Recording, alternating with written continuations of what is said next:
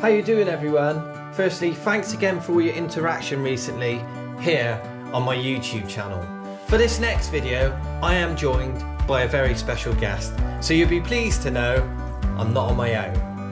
I am joined by professional chef Charlie Jefferys. Charlie works out at the free Michelin star restaurant in the Dorset Hotel, so he definitely knows his stuff. So if you like your beach foraging, and you love your cooking, and you love your fishing videos, then this one is definitely for you.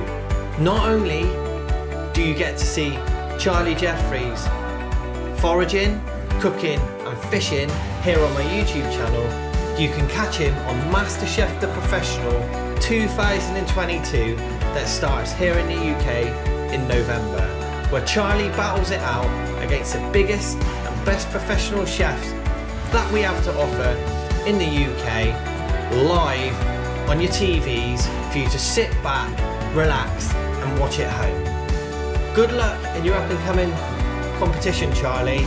It's going to be a privilege to watch you cook. My name's Wayne, this is myself and Charlie Jefferys, foraging, cooking and fishing on the mighty Chesil Beach. How you doing, everyone? Welcome back to the beautiful Dorset coastline here on Chesil Beach. Yeah, this one's a little bit different. I've got a very special guest, but I'll bring him along in a minute. But if you like your fishing videos and you don't mind your cooking, then this is definitely the video for you.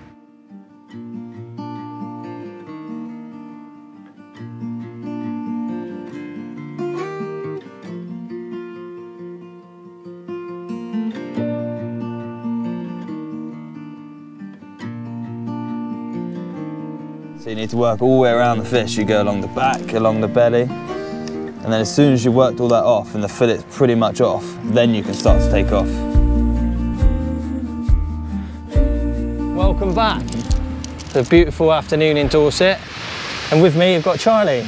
Nice one. How are you, mate? Yeah, good. Excited. Yeah? Yeah, it's going to be good. Yeah, so what we're going to do tonight, obviously, as you know, for a mess around in my videos, I'm eating stupid noodles with fake needles and we're having a bit of a laugh. But I've got a pro chef with me, so what we're going to do, or what you're going to do, is a bit of foraging for us. Yeah. And we're going to hopefully catch maybe some bream and some mackerel. Some mackerel, yeah. And you're going to show us how it's done. Get on the barbecue, yeah. Yeah? Yeah, it's going to be good, I think. Yeah, and in return, I'm going to help you out with your fishing a little bit. Yeah. So as you can see, Charlie's just having a practice. We've had a lesson only for about quarter of an hour, 20 minutes, and he's got about quarter of an hour. So using a continental style rod, it's all about your positioning, and it's not about brute force and grunt. Obviously, naturally, that comes into it when you get your technique, but this is the first time Charlie doing this sort of fishing, really. So what we've got to do is get his body in nice position, get him casting straight and safe. So as you can see, he's doing really well.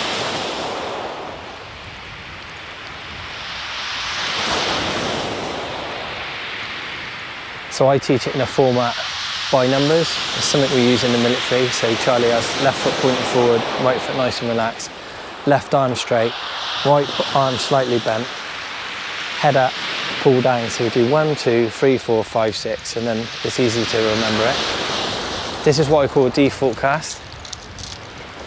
Obviously Charlie's got to go away and practice this. And this is his first time doing it, so yeah, it's not perfect, but he's doing really well. He's really safe. And actually it's a really good cast. And that's all I hope for. Left foot forward, right foot nice and relaxed. Head up, left arm straight, right arm, there you go. Obviously, as I said, it's a nice, safe cast. Lovely. That's flying out there. That's all right, isn't it? Yeah, it's good, mate. It's nice and safe. How are you finding it on your body, though? Easy. Easy. No stress at all. It's, yeah, just technique.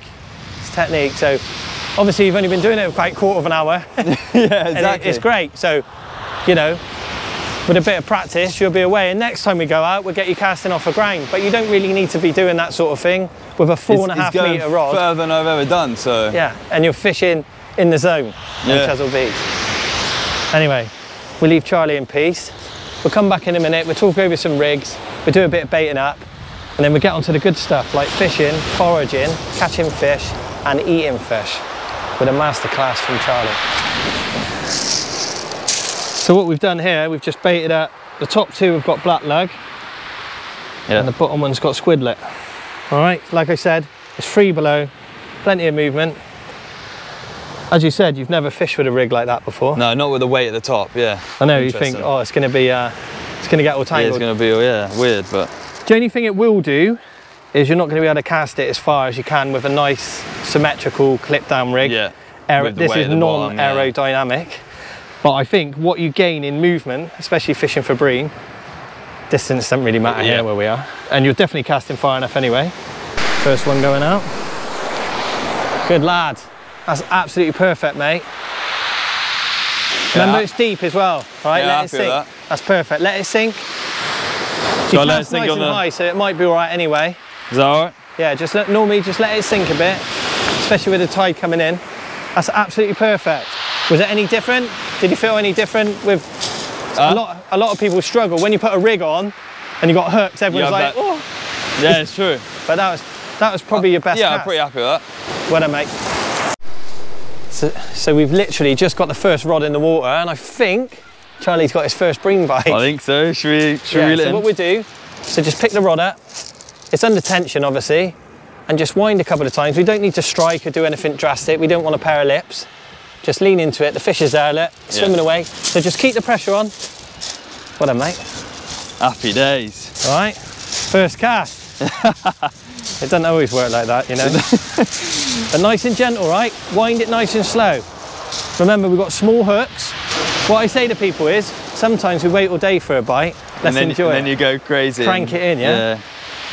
We've got a bit of weed on there, so I'm just going to walk down and see if I can film the fish, all right? Yeah. So keep the pressure on. Don't stop winding.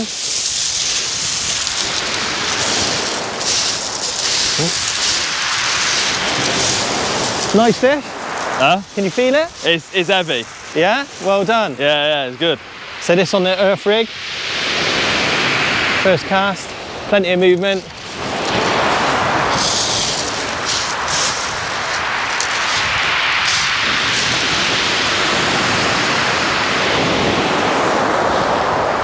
Nice and gentle. Oh, it's a cod. It's a cod. It's caught a cod. What the hell? First chuck, a Chesil Beach cod. What a mate. On the earth rig. What the hell? That is mad. There's been a few about. There you go. Oh, ideal. I mean, I can't believe it. To be a first cast to have a cod, Chesil. I know, it's not a bream. Dreams come true, I guess. I know, what we're going to do, we're going to put that one back or keep it? It's in size, because I've measured it. Do you want it? Yeah, why not? Yeah? Sure. We do something with it? Yeah, let's do it. What did you catch? Someone's just coming over. It's a cod. It's a cod.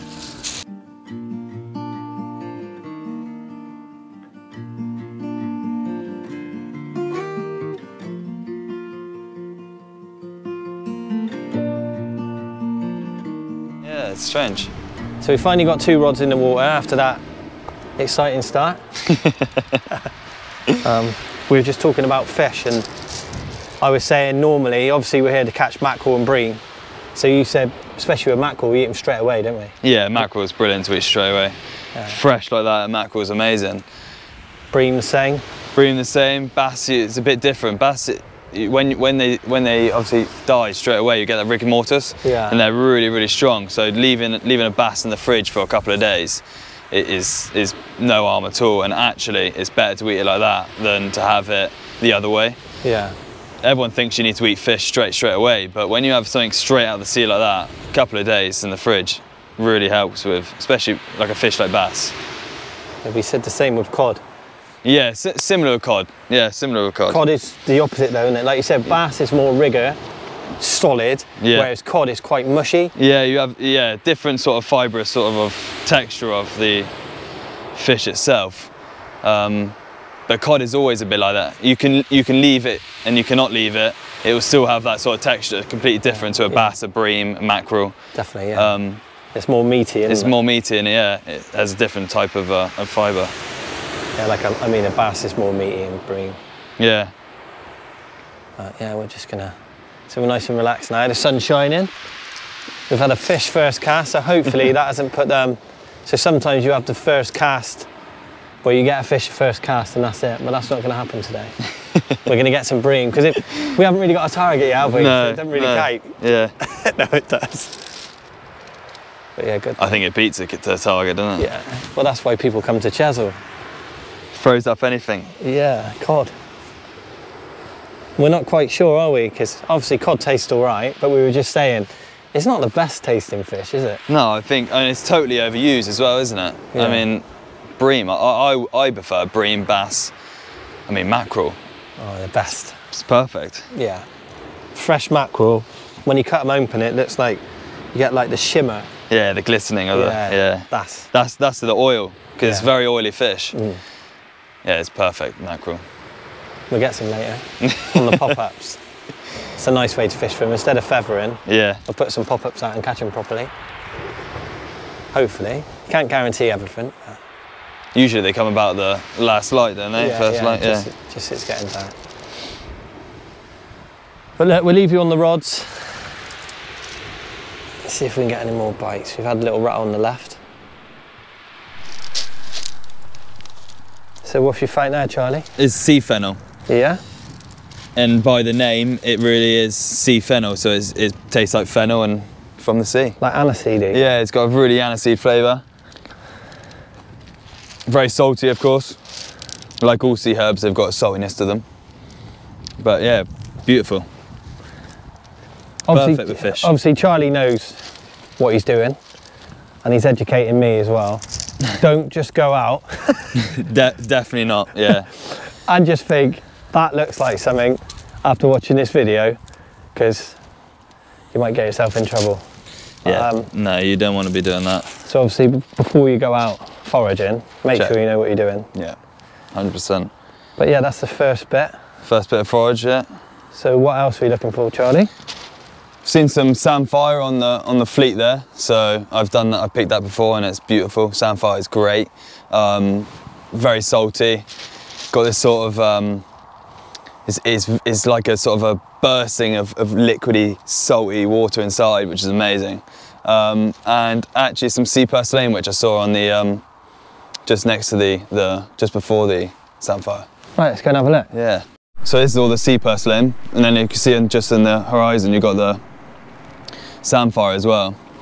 That's actually, when the tide comes up, that'll be covered in water, and then obviously the samphire will be covered. That's why you have that sort of liquid inside. So this is sea purslane. Lovely.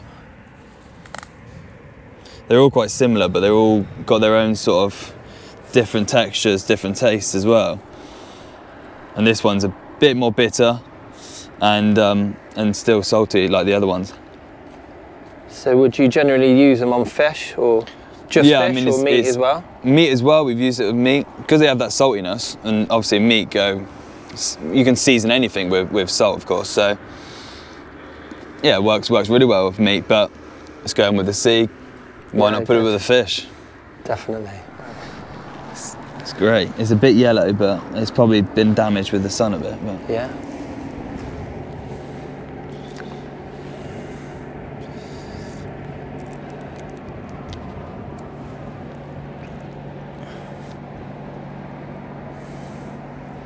Nice bit of fleet mud. Yeah.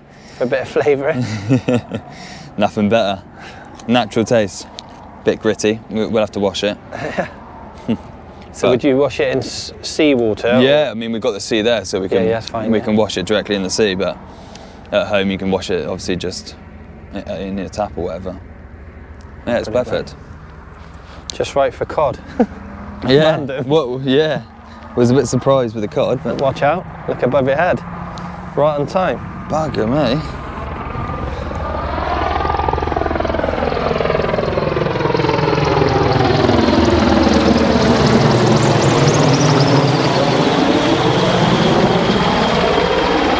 So we've had a couple of taps on this rod.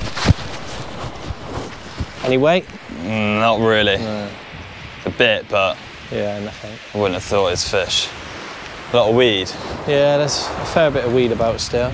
So it's another tip. What I was explaining to Charlie, especially someone in his position, or like a lot of you, we all haven't got time to come down here all day, have we? No, exactly. So when we're here, we need to maximise the time we're fishing. So as before, we've got a spare rig ready, all baited up. So now he's just wound in, get this one straight on, and we're away. So we're spending the whole time fishing. If we were to sit down now, bait up 3 hooks, you know, that's 10 minutes. Yeah. We were hoping for a mackerel or bream. We haven't actually tried for a mackerel. We just thought, as we call it, the luxury of a cod. It's cod only. And the height of summer. We're not going to go hungry, are we? No, definitely not. Yeah, so you need to work all the way around the fish. You go along the back, along the belly, and then as soon as you worked all that off and the fillet's pretty much off, then you can start to take off. Look at that, yeah. Each fillet. So yeah, you're doing both sides first. Yeah. So that's definitely a tip for you, everyone, because I see a lot of people doing it, and granted, I used to do it myself. Yeah. As you get excited, you fill it off one side, it's amazing. And then your second one looks like someone's just cut it off with a, I don't know, a stick. Hacksaw. Yeah. I wouldn't say it's 3 Michelin star, but It's what it is. it's good. It's all right. The fish is still warm, which is strange.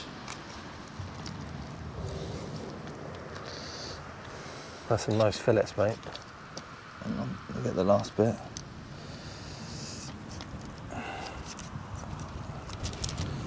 That's all right, actually. I'm not too bad with that. And this one will just then come off as well. Just finish off the belly. Look at that. Yeah. Fine Chesil Beach cod, and they look perfect, like you say. Yeah, it's not too bad. It could be better, but... Oh, it's fine. So as you can see, the lemons are on. Yeah, lemons are on. Get a good char on them. Basically want them to be burnt. And then there's the fish. All my herbs, got mint in there, rosemary, thyme. Really give them a good smash over the fish to get all the flavours out of them. And then just directly on the barbecue. Hear that, it's red hot. Yeah, nice. Chesil Beach cod. So if you just remind everyone what you forage there. Yeah, so this is the sea purseine here. This is the samphire. And if I can get a piece, where is it? There it is. This is the sea fennel. Beautiful. My favourite sea fennel. Look at that, there you go. That's what you want, burnt like that. And trust it. The wind is getting that hot, isn't it? Yeah, do you want to move it? I don't want the fish to be burnt.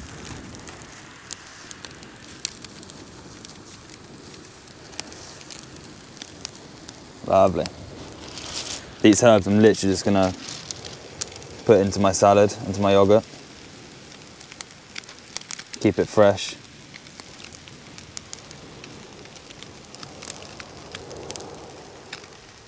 Bit of the sea fennel.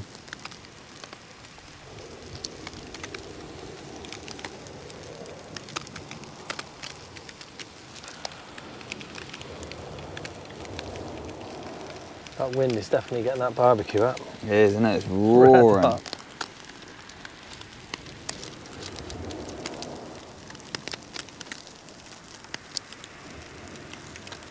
Bit of samphire.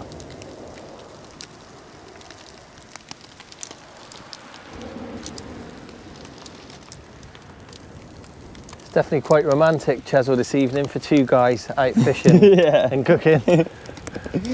Yeah, it is. It's a bit of a date, I think, isn't it, Wayne? Yeah. A bromance on the beach. Yeah.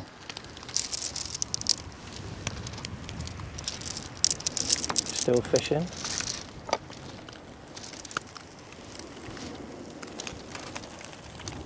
Oh, look at that cod flaking. That's nice. So how long would you cook that for, mate? Literally just, that was a couple of minutes. You cook 80% of the fish on the skin side, and then just finish it a couple of minutes on the flesh side, and that will just flake away. And because it's so fresh as well, you want to leave it a bit pink, so it is still a bit pink in there, and that's going to continue cooking as well. But I mean, you could eat any fish from Chesil straight off raw. So yeah, it's not a problem, is it? Definitely keeping the fish pink is the way forward. That's brilliant, mate. There you go. Beautiful. Cod with a cucumber salad, yogurt, capers, and forage sea herbs. Beautiful. Well done, mate.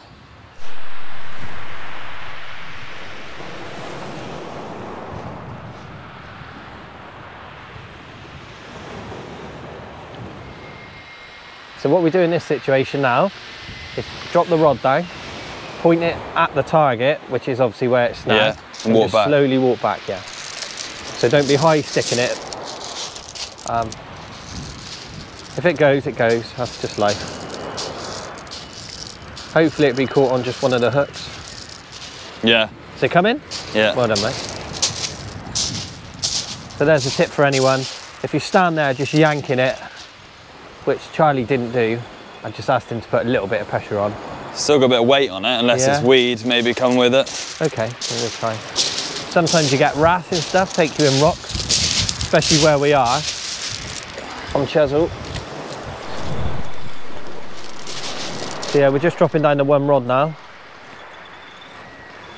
We've had a few bites on this rod, but we're getting quite a lot of weed coming through, so we're not sure. It could be a fish. Could be weed. Yeah. Weed is not a friend at the moment. No. Well, the sun's gone down. You got shorts on, and you're cold. Definitely cold. Definitely cold. Yeah, but we got out, we learnt a bit, didn't we? Yeah, it was good. Yeah. I definitely learnt a bit. Yeah, good, mate. Yeah, and I obviously, it's a joy to watch you cook, and everyone will enjoy it. That's our sort of last cast. So. No, it's been great. Thank you very much for teaching me. For sure, it was good. So we get out again when you get a bit more time. Yeah, definitely. Yeah. We'll get out in the winter and do some proper fishing. Yeah. Although you catch cod in the summer. Yeah, I know. There you go. You don't need to worry about it. What a surprise that was. I know, and it tasted beautiful. So thank you for that. No, it's good. It's all right. All right. Well, thanks everyone for watching. That's it from me and Charlie. And we'll catch you again soon. Yeah, thank you very much. No problem.